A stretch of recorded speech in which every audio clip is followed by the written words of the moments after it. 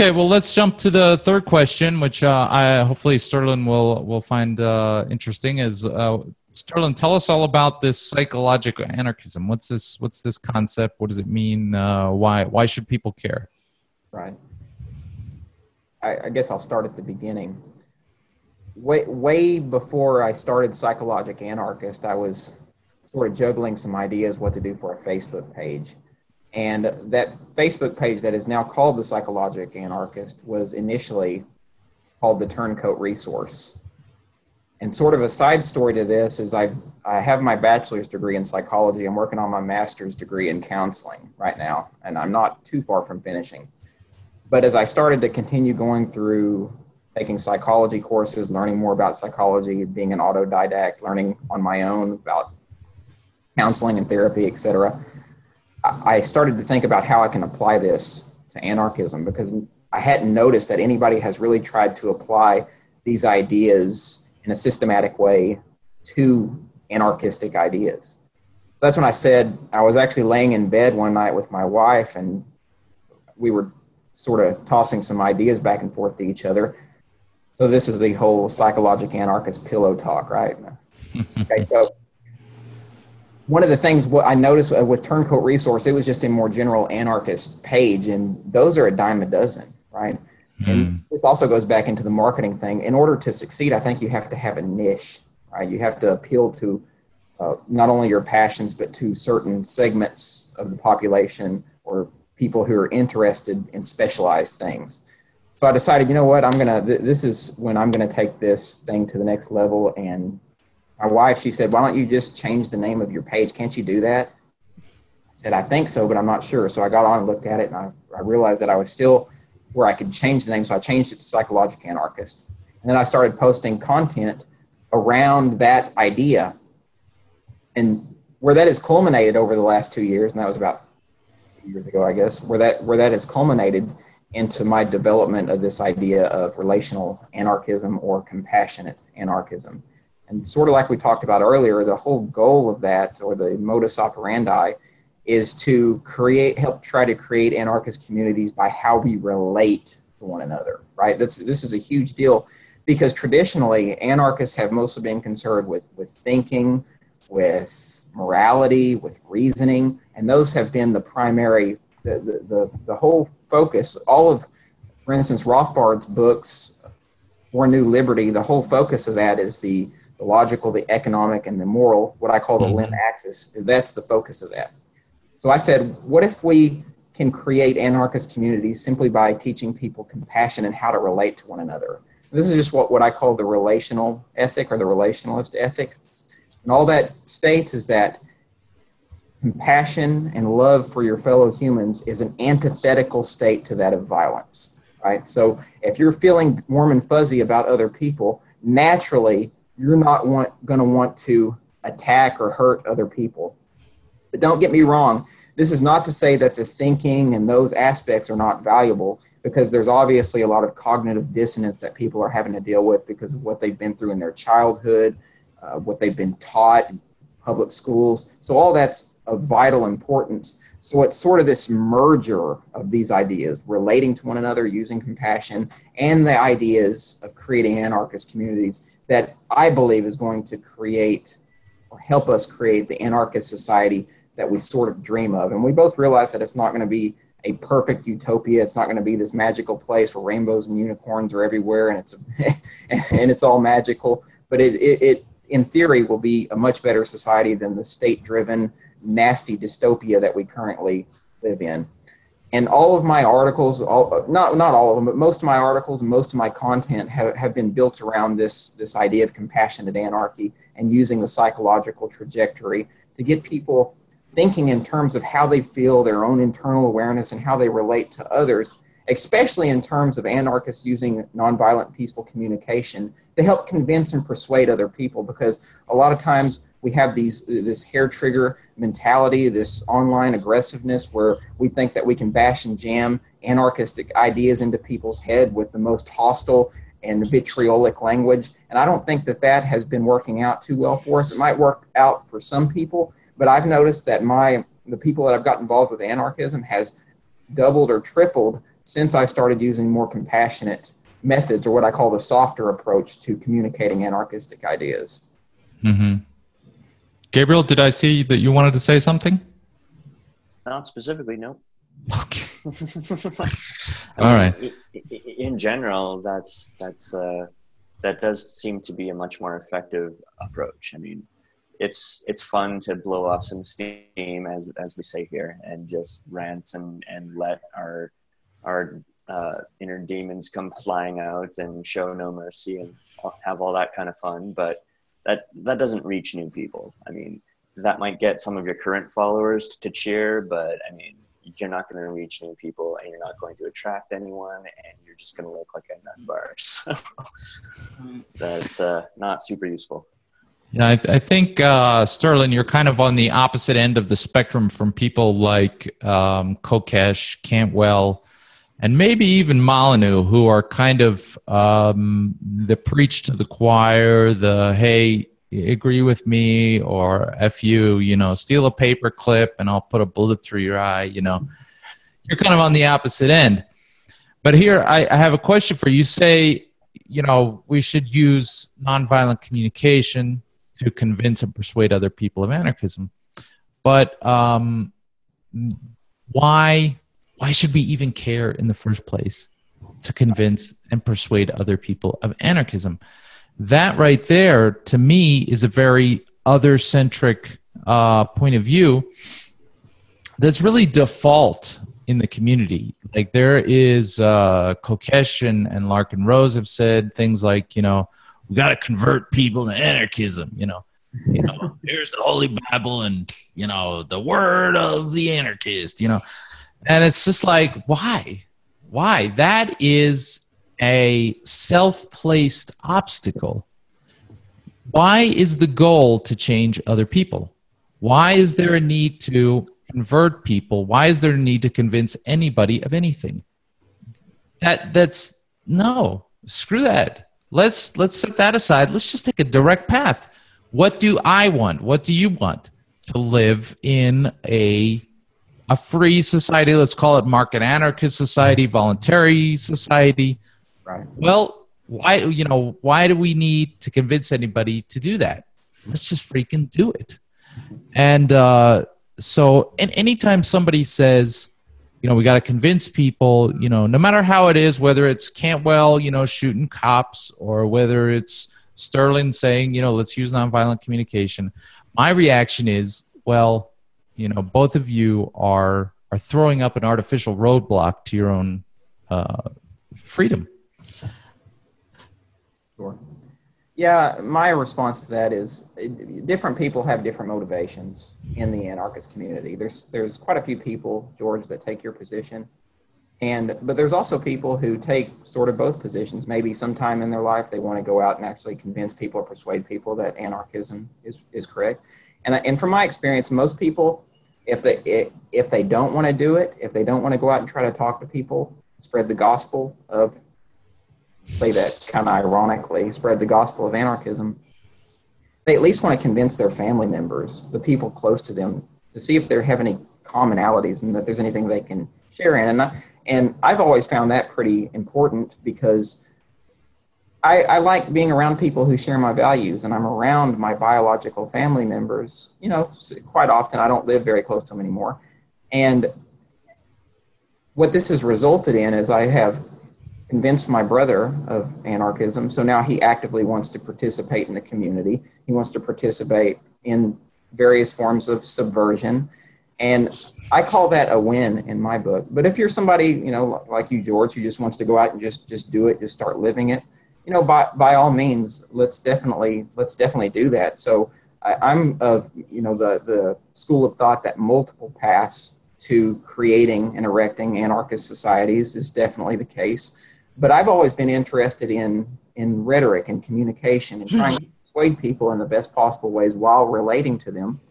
And I think that ability to try to shift somebody's internal paradigm toward anarchism and to shift their train of thought and the way that they feel about themselves is also going to be vital to shifting our society in the direction that it needs to go. And I'm not, yeah, you're right. I'm not too different in terms of the way I'll use Larkin Rose as an example. His thought process is that we should teach people or to argue with people and to suggest that this idea of authority is a superstition, right? That it's nonsense, and that the more people that we can convince of this idea, the better off we're going to be. Because what he created that little red dot video, basically the state would be useless and rendered obsolete as more people start to change their thought processes and ignore them. I tend to resonate with that quite a bit, except I just think that it's more of the communicational approaches that we use are going to also help push us in that direction. But if you want to go out and just live and just do that, or maybe do both at the same time, I do a little bit of both. And I actually think using Steem is an inherently anarchistic act. It will probably become more so as we continue to move into the future. But is your goal though to change other people, or is your goal to achieve liberty for yourself? Yeah. So which one is it? My goal is just to relate to other people in the most anarchistic way possible. So it sort of kills, it's another, two birds with one stone kind of thing. Yeah. But do you see, like, you're putting other people in, I mean, either you do want liberty for yourself, and you've put this artificial roadblock in your own path of achieving it, or you don't actually care about achieving freedom for yourself. Do you see? No, So the question for me, for the people who are concerned about converting people, is why do you care about converting people so much if your ultimate goal is to achieve freedom for yourself? And so I mean, in my mindset, that's dichotomous thinking, or that's a false dichotomy, right? Because I think that what I'm doing accomplishes both at the same time, right? Yeah, so, but if I want milk, do you see? If I need a gallon of milk, do I try to convince somebody else to get it for me, or do I just go straight to the supermarket and buy it myself? So right. That's why I think folks like everybody who's saying we got to convert people, I'm a blunt guy. I don't mean to be mean or insulting or anything, but I feel like you guys are driving everybody in the wrong direction. I would use my numbers sort of to combat that, because I think the approach that I've taken actually has created more anarchists, and so that's what I'll say to that. But yeah, but if you could have 1 million anarchists, but if they're not living as anarchists, understand, if they're just talking about it, if they're not doing anything about it, what's the purpose? Yeah, it's like knowing how to read but never reading a book. Right. No, I appreciate your position. That's great. But I think that once people understand what anarchism actually is, first of all, talking about it is doing something, right? That is an action. When I speak to people about anarchism, when I try to relate to people, that is doing something. And then not only that, but I have the other effect of them starting to live anarchically. So I think that that's definitely a positive thing in terms of the direction that we're going. But I don't have anything against you for wanting to take the direction that you want to take, wanting to just live instead of using your time or spending your time trying to just live it rather than to convince other people. And of course, there is the irony that sort of just talking about these ideas online where other people are going to hear them with you, that is a form of persuasion, although it's happening indirectly, right? Right. I think that if you live it, people will naturally be guided. You'll influence people. They'll be like, oh, he's living a better life than I am. I wonder why. And they'll start emulating your behavior and copying you. That's a form of influence by living it. Then there's a lot of people who are so, concerned. They're not going to see it from other people. They're just going to write it off. But Sterling does offer a funnel for people that won't read Atlas Shrugged or other similar types of information, but they will stumble across it on Facebook because somebody shared it because they saw it, and shared on a group that they're into. And so, that's one additional way. It's just an additional access to the concepts that I think a lot of people may need help being exposed to, and then once they're exposed to the words, and if they do any little consideration, it'll trigger a chain of events in their mind, and they'll come to their own conclusion, and they'll start emulating the behavior of being peaceful in that way. So I think I agree with you, George, actually, that it's best to be self-interested. If I'm self-interested in this show, and so because I'm self-interested in this show, I try to bring to the table of the show as much as I can, and I'm trying to always think about new ways to do that. Same thing with Steem It, because that's just the way that's the way that works. But a lot of people don't want to hold themselves accountable as being self-interested, so they write it off as though they owe somebody else something. That collectivist mentality. Let's see that huge head nod, Gabriel. But the thing, Stephen, is implicit in the things you're saying is a value judgment that I just wonder, it's taken for granted in the libertarian community that you have to bring other people around to the libertarian point of view. That is an assumption in almost everything that happens in the libertarian community. We have to bring more people. We have to bring more people. And that needs to be questioned, because if the goal is to have a nice conversation, then, I think, Sterling, Larkin, Rose, and the others, they're achieving that goal. They're having great conversations. Where does it lead? Where does it lead? Everything, if the goal is to live in a free society, then I don't think you can say, well, it's going to spark an idea and then naturally things are going to happen. No, because people have been talking about anarchism for hundreds of years. But people haven't been reading anarchism for hundreds of years. Sure they have. Sure they have. Some people have. Some people have. And, those people have very well emulated some anarchism into their life. There's a whole load of people that have not. And those are the people that need a different form of exposure. Those are the people who are sucked into the system that we so very much hate due to its authoritarian nature. But in your own youth, why do you keep talking about other people? Why are they important to your own quest for liberty? And in fact, my ultimate point is, my minor point here, Stephen, is you are implicitly you have that assumption that the other people matter, and you're not questioning it. No, I don't. And my larger point is that the whole quest to convert the world to libertarianism is a complete waste of time, because not everyone will come around. Precisely. And that you can't expect that just exposing people to something is naturally going to make the whole thing happen. That if we make it happen somewhere, that is going to be an irrefutable proof that there are benefits in this. Just like the first electric car, the first Tesla electric car was irrefutable proof that electric cars work. Why do you identify with it? Why do you identify with this value system? Which one? Anarchism or or libertarianism. Why do you identify with it? I'm going to ask you a series of questions that is going to make you realize that it's something that people observe. When they observe it, they see the results of it, like I said earlier, and they recognize, oh shit, I can make my life better by applying this. And you did the same thing. I've done the same thing. Everybody who's in this conversation and probably listening, who's going to be listening, did the same thing at a certain point.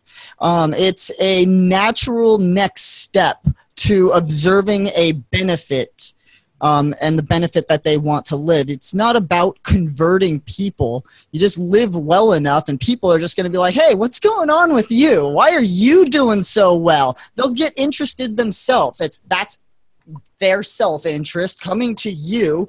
It's self-interested for you to in that way, get them into your life so they can provide value to you by you giving value to them of the philosophy. It's just another form of that transmission of ideas. It's not important, but you want to keep it at a peaceful level. So, there's the riling people up isn't necessarily the way, but living it and then talking to people calmly about it, that gets people interested. If you ask them the right questions about why they do something, and they'll say, I don't know. And then you say, well, this is why I do this. And they'll be like, I should give that more thought. Or or they'll just, boom, I just converted them. I hope that's not the case, but people do see a more obvious solution once it's pointed out to them. They're locked into a reality tunnel of, the same one we escaped from at a certain point. So yeah, but that's what I'm saying actually, is that we have to live it, not just talk about it. And by live it, I don't mean in an attempt to convert other people to be a shining example. I mean, live the damn thing, right, and actually live it completely, and go find somewhere to have an anarchist community where we actually live a stateless society, So, and have that as the goal. And there's no reason to insert other people in between us and that goal. But here, let's let Gabriel have a word. Yeah. As somebody who actually took obviously that is, I mean, I guess it was Harry Brown's book, How I Found Freedom in an Unfree World, that really pushed me down that particular path of putting myself first and achieving my own freedom first. Converting other people is just kind of a nice side effect that happens in your life as you smack into other people and have conversations that are productive and all that kind of stuff. But I tend to agree that making the conversion of other people a priority is kind of a waste of time and kind of misguided. But I mean, for those that are out there doing it, whatever, if that's what gets them off, fine.